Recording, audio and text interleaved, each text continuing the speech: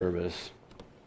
Okay, on Sunday mornings we're going through the epistle, the first epistle to the Corinthians, chapter by chapter and verse by verse, and today we're in the first chapter and the 18th verse, so you can turn there, and once you do, if you're able, I'll ask you to stand. You can follow along as I read the text. The Apostle Paul is writing to the church in Corinth, and by the Holy Spirit, in verse 18 says, "For the message of the cross is foolishness to those who are perishing. But to us who are being saved, it is the power of God." Let's pray. We'll ask God's blessing on our understanding. Loving Heavenly Father, we desperately need for you to now, by the Holy Spirit, minister to us, to speak to us.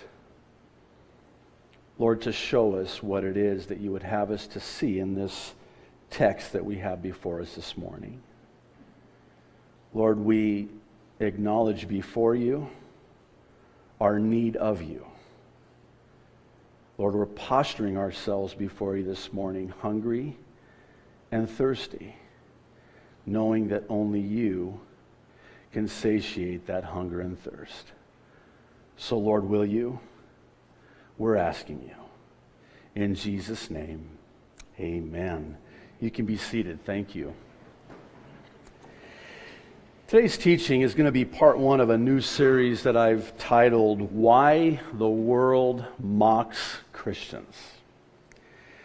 Now, I am keenly aware that a title like that can seem somewhat antagonistic, but I'm nonetheless compelled to address this grievous and disheartening topic, especially because that's where we find ourselves in the Word of God today. I think it's important that we understand that in the last days, and we are in the last days, and I think you know that the scoffers, the mockers, those who will ridicule the Christian are going to increase in this, the last hour of human history. This is what the Apostle Peter wrote in his second epistle. I know you're familiar with this from our prophecy updates.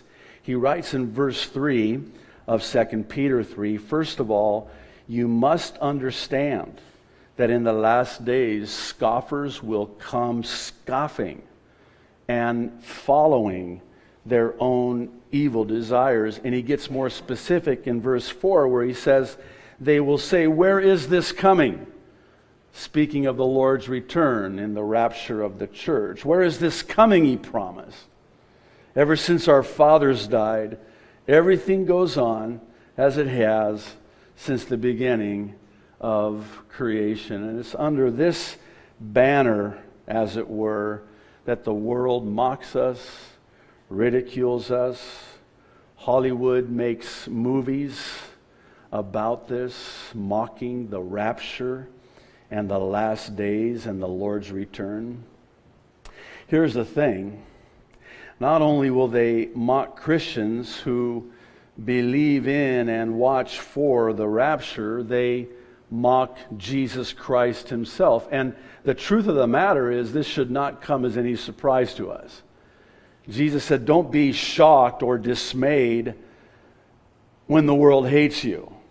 You have to understand that they hate you because of me. Don't take it personally. I love in 1 Samuel when the Israelites demanded a king like all the other nations. Samuel was hurt. He was dejected, rejected, lamenting before the Lord. I like the word lamenting. It's a pastoral word for complaining. And it sanctifies it, kind of cleans it up a little bit, makes it sound, actually okay. But he's lamenting before the Lord. And the Lord says to him, "Hey, Samuel, don't take it personally. Welcome to my world. I deal with this all the time." And so they're not rejecting you, they're rejecting me, and you're feeling rejected because you are my man. You are my prophet. You are my judge. The world hates us because we are his disciples. So we're, if you will, guilty by association.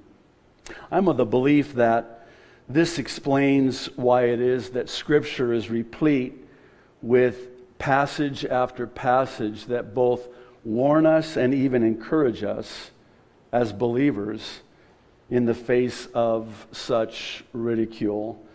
The question isn't so much a matter of will Christians be mocked and ridiculed, rather it's more why. Why are Christians so mocked and ridiculed, especially in these last days? Well, enter 1 Corinthians chapter 1 and our text today in verse 18. The Apostle Paul is about to show us by the Holy Spirit how it is that we can navigate in a world not our home that sees Christians as being ignorant and foolish. If you doubt this, just go rent a DVD and watch a movie. Careful what you watch. But without exception, the Christian is always portrayed as the pervert, the convict, the idiot, the foolish, and the list goes on and on. Very sad. Now, in order for Paul to accomplish this showing us how it is that we can navigate in a world such as this, it's incumbent upon him to communicate what I'm going to call the paradoxical irony. Let me explain that. The paradox, the oxymoron of little strength, meek power.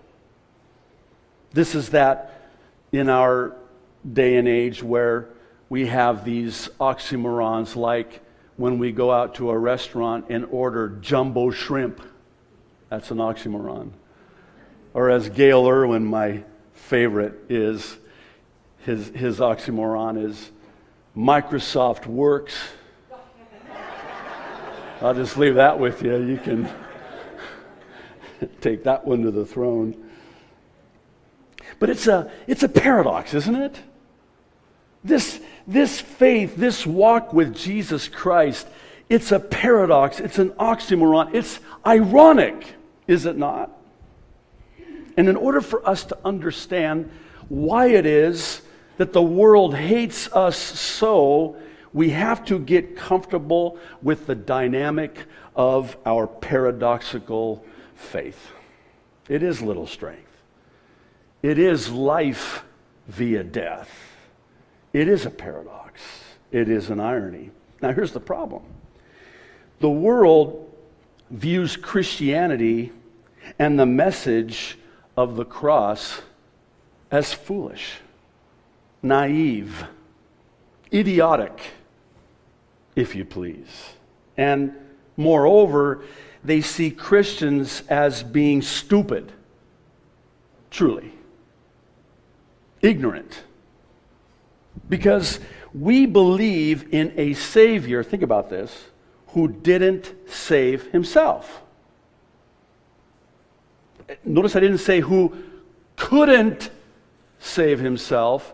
No, the Savior didn't save himself. Does that sound a little familiar, like the other criminal being crucified with the Christ, the Savior of the world, who spit in his face in his rejection of the Savior, saying to him, if you are the Savior, save yourself. Couldn't understand how it is that, how can you be the Savior of the world, yet you're on the same Roman cross that I am, soon to meet your ultimate death. Are you the Savior? Save yourself. Well, I suppose that this God, who's supposed to be all-powerful, must then be foolish to not use his power to save himself from this Roman crucifixion, on this cross. And furthermore, for so-called Christians to actually believe in this nonsense, it makes them bigger fools than the God they purport to put their faith and trust in. And herein lies the paradox and the irony, such that it's the opposite that's true, which is why God's wisdom and God's power is foolishness and weakness to man. Actually, this explains our first reason that the world mocks Christians. It's found in our text, verse 18. Simply put, it's because they are perishing. Dare I say, they're on their way to hell. Pretty strong. Here, Paul says that the message of the cross, interesting, listen, is foolishness to those who are perishing.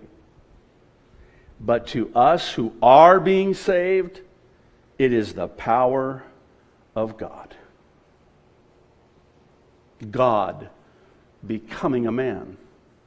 What a paradox. What an irony. Now, what Paul is saying here is those who are perishing see a Savior being crucified on a cross to bring salvation as utterly absurd and foolish because why? They're perishing. It's for this reason that man rejects and even ridicules Christianity, and with it, the Christians who believe in it, which ironically proves that they're going to hell. Henry Morris of this writes, those who regard Christianity as foolishness, rejecting and perhaps even ridiculing God's word, thereby prove to others that they are perishing in sin on their way to hell. It really exposes them. Their minds cannot wrap around such a spiritual truth because they're spiritually blind. They cannot discern the things of the Spirit. They know not the language of heaven. By the way, this ridiculing of Christians under the banner of thinking Christianity is foolish, it's not new. It's getting worse today, yes, but it's been happening for over 2,000 years. And by the way, let me parenthetically say that we have been in the last days for 2,000 years. These are the last 2 days, 1,000 years to us as one day to the Lord. These are the last 2 days of human history as we know. We've been in the last days for 2,000 years. So when people say, hey, do you believe we're living in the last days? I like to, in a sanctified way, of course. Pastoral, of course. Actually, no, I don't. I don't believe, wait a minute, don't you teach Bible prophecy? Yeah, but I don't think we're in the last days. We're in the last moments, the last seconds of world history. It's interesting. There's this art called the Alexamenos. I'm sure I'm slaughtering it. The Alexamenos graffito. It's also known as the graffito blasphemo. In other words, blasphemous graffiti. Can we just put it into modern day terms? It's an inscription that's carved in plaster and displayed on a wall in a museum in Rome. And according to Wikipedia, it's alleged to be among the earliest known pictorial representations of Christ's crucifixion. Here it is. The image pictured here depicts a human-like figure attached to a cross and possessing the head of a donkey. To the left of the image is a young man, apparently intended to represent Alexamenos, a Roman soldier or guard raising one hand in a gesture possibly suggesting worship. You have to understand, in the Middle Eastern culture, in the Arab culture, the donkey, I won't use the King James translation for donkey, but which in a way you might want to because it packs more punch, but it's like the ultimate curse to call somebody a donkey in the Middle East. Well, the inscription is accepted by authoritative sources to be a mocking depiction of a Christian in the act of worship. The donkey's head and crucifixion would both have been considered insulting depictions by contemporary Roman society. Crucifixion continued to be used as an execution method for the worst criminals until its abolition by the Emperor Constantine in the 4th century. And the impact of seeing a figure on a cross is comparable to the impact today of portraying a man with a hangman's noose around his neck or seated in an electric chair. This is another topic for another time, but we have truly sanitized the cross. We have really prettified it and sort of adorned it, and in so doing, we've taken it out of the arena of its harshness, its bluntness, its ugliness, and we've moved it into the arena, the cleansed arena of tidiness. So it's a little bit more palatable. You have to understand, you probably are wearing a cross, maybe you have earrings or a necklace, nothing wrong with that. But you have to understand that in this time and in that culture, it would be the equivalent of wearing an electric chair around your neck. Can you imagine that fashion statement? That really does make quite a statement. You're identifying with the capital punishment of the day for a capital crime. Well, let's fast forward about 2,000 years to the present day, and here's what we find. There's nothing new under the sun. And I say that because of what we see in the popular music culture, particularly of the day. Now, I really took some time this week in anticipation of this teaching to really seek the Lord about what I would or would not share with you, and I will spare you the more blasphemous and grievous album covers from some of today's most famous music artists, simply because they are just too evil, too grievous, too blasphemous to show. However, you'll forgive me, but I do deem it necessary to share a little bit about particularly two of these demon-possessed musicians who have clearly sold their souls to the devil and make a mockery of your Savior and my Savior, Jesus the Christ, and the crucifixion of the Christ and the finished work of the Christ on the cross. This first one is Kanye West. We've talked about him before. Seen here on his blasphemous album cover, depicting himself as being crucified on a cross as a mockery of Jesus Christ and the crucifixion of the Christ. This is actually one of many, not just from Kanye West, but others like Britney Spears, who appeals to a whole nother, audience, particularly a younger female audience. It's on her album titled Piece of Me, where she depicts herself nailed to a cross, and she's covered only by a cloth and her hair.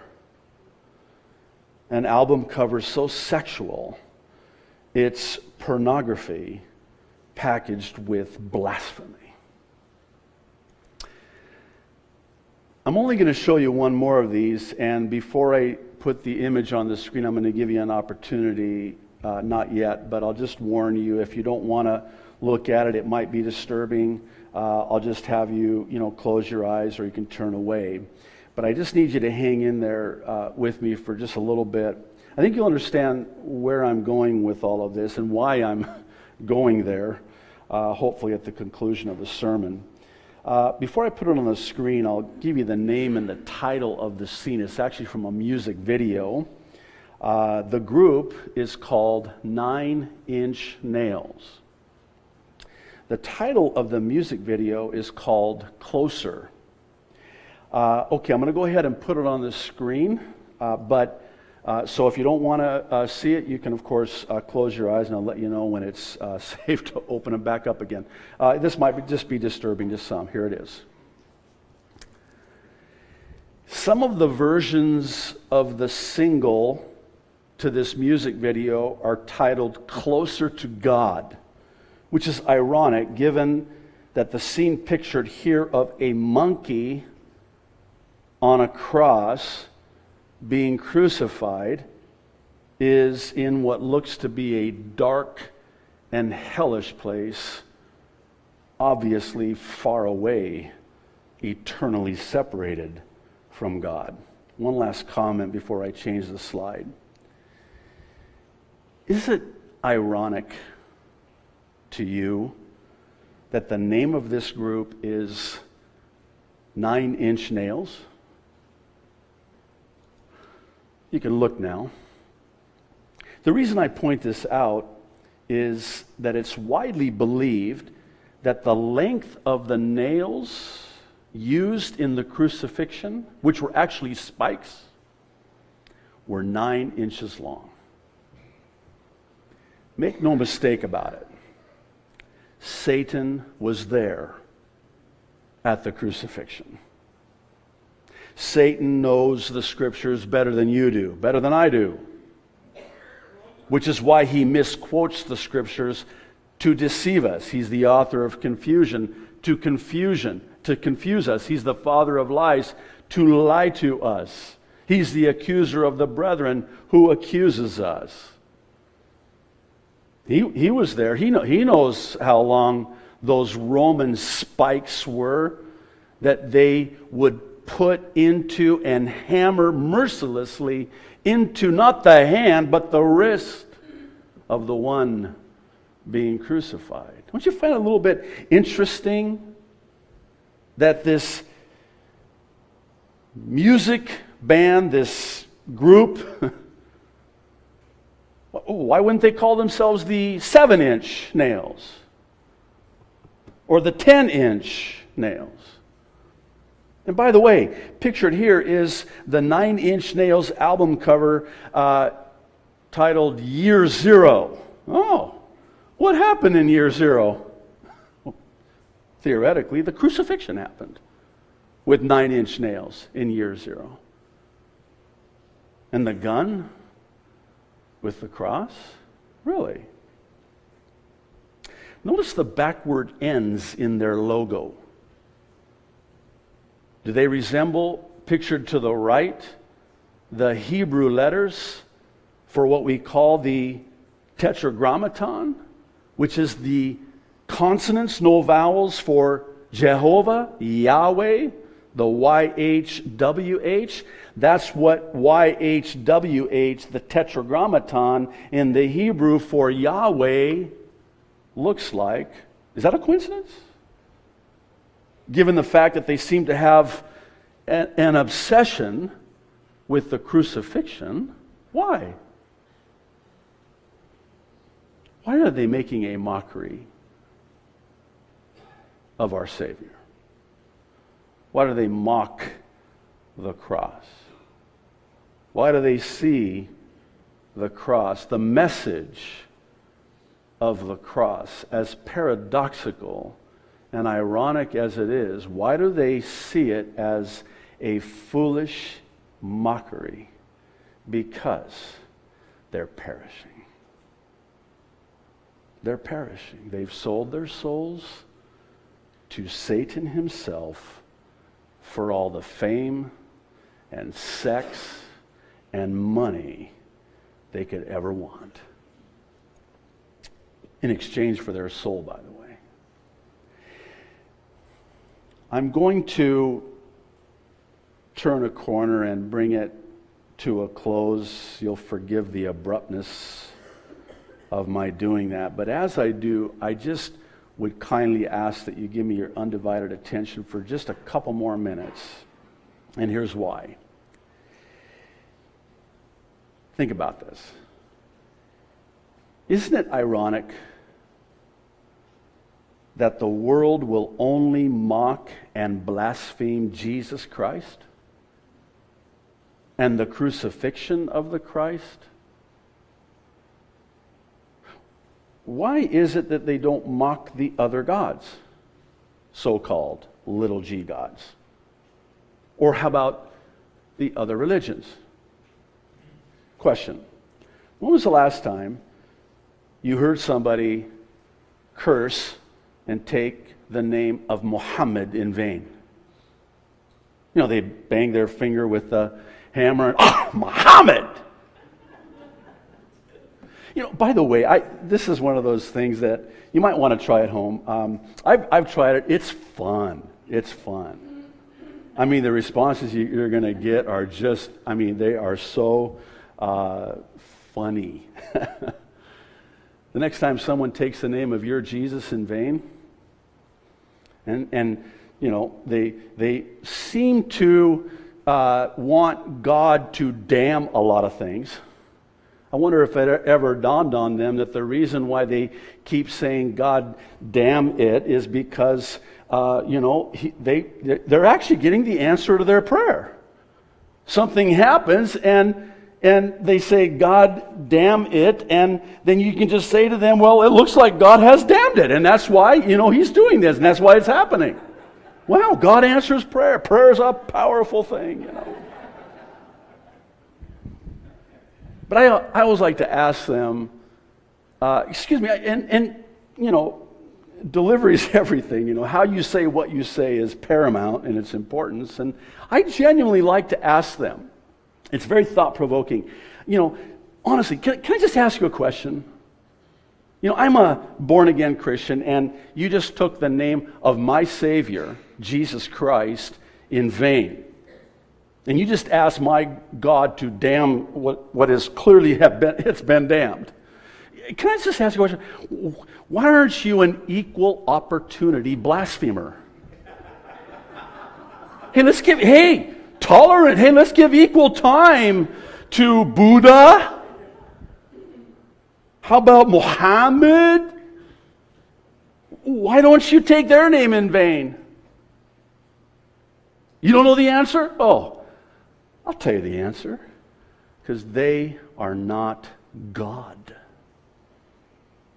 They are not a true God. They're a false God. Don't you find it interesting that Christianity and Judaism is the most despised and mocked and ridiculed and persecuted religion on the face of the earth?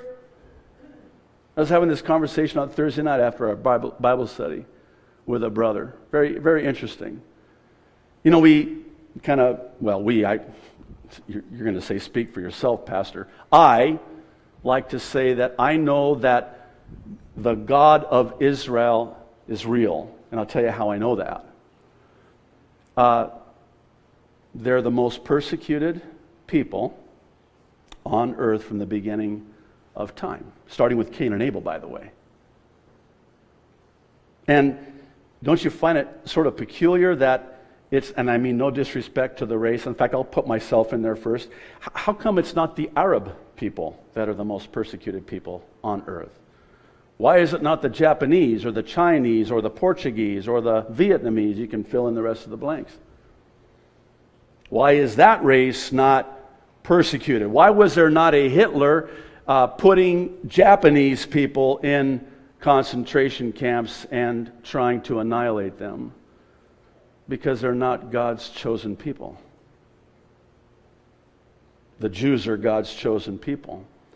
So I like to say the God of Israel is real. Israel. It's early, I know. Second service might, they'll have had more coffee. They'll be able to grasp the profound truth in that. Okay.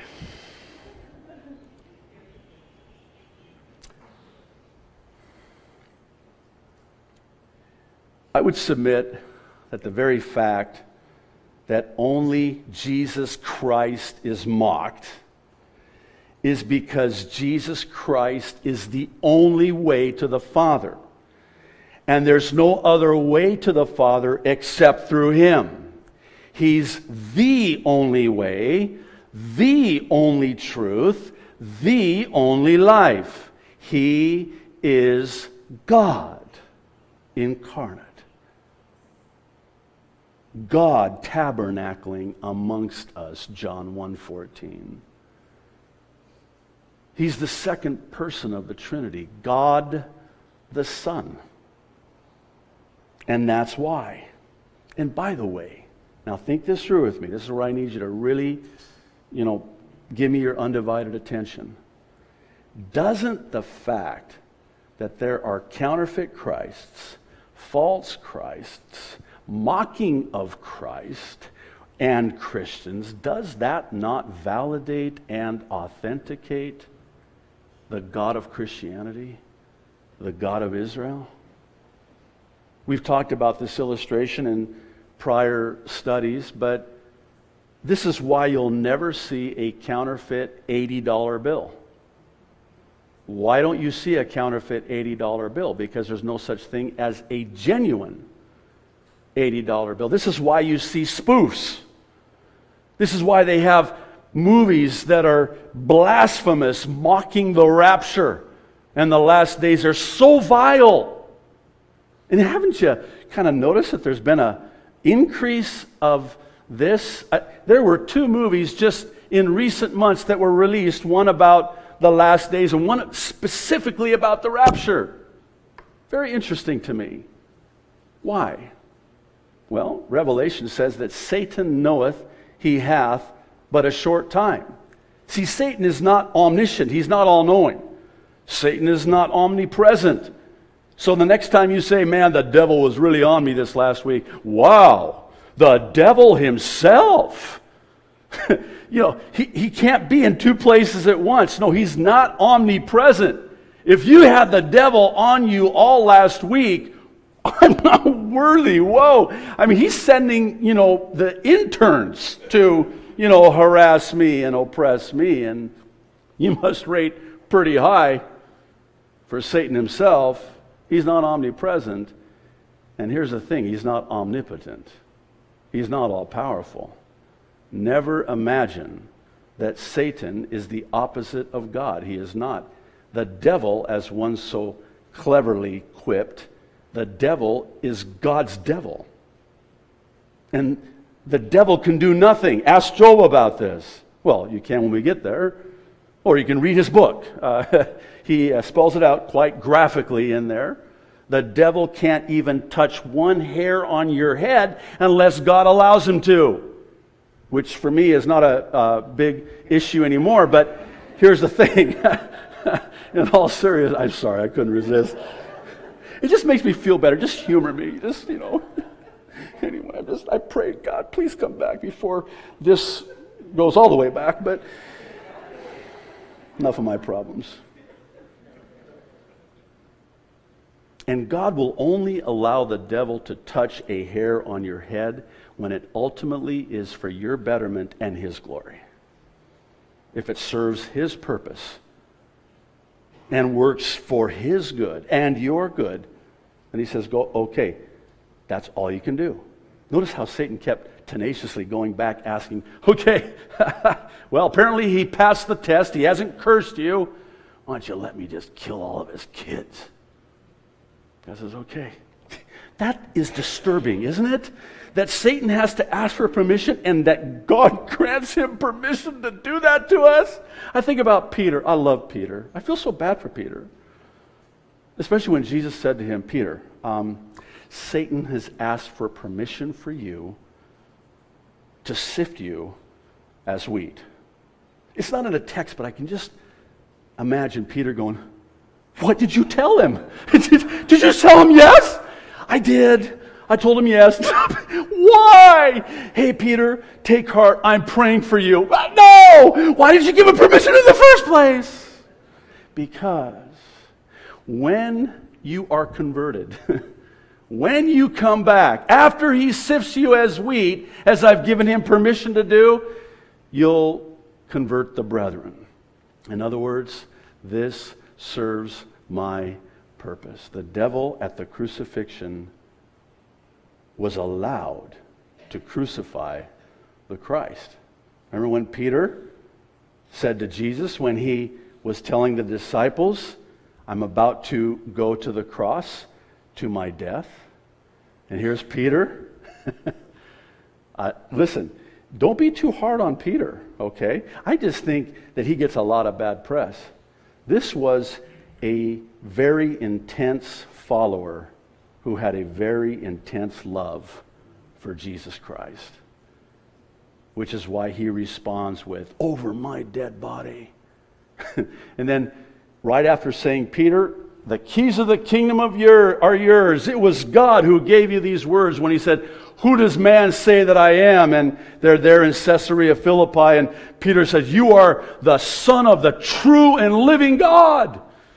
And then Jesus says, upon the rock of that confession, Peter, I'm going to build my church. I can just picture Peter turn around to the disciples. Did you hear what he just said? A few verses later, boom! Get thee behind me, Satan. Wait a minute, Jesus, I thought that I was going to, the whole build upon, I thought I was going to be Pope. No, it's, sorry. There's times where the Holy Spirit says, don't do it, don't, it's too late, I did.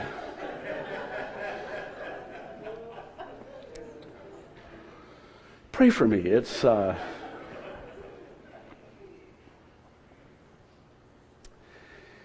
the counterfeit authenticates the genuine. The mocking authenticates the genuine.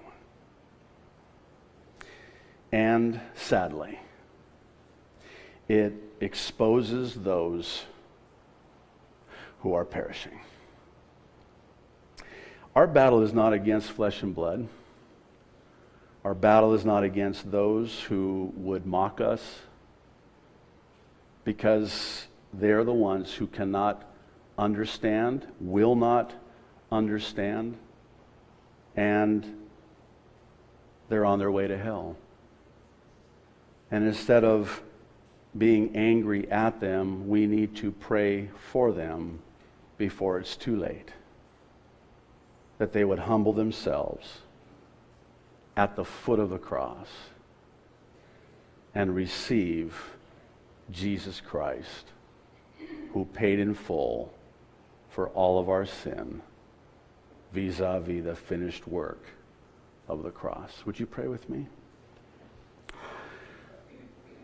Lord, thank you so much for your word. Thank you for this verse, just this one verse here in this one chapter in your word. Lord, it explains a lot for us, gives us a needed perspective on why it is that we're the recipients of such mocking and ridicule. Lord, thank you that we are amongst those who are being saved because of the power of the cross. Lord, thank you for the finished work on the cross, and thank you that today we're going to celebrate the finished work on the cross at the communion table. In Jesus' name, amen.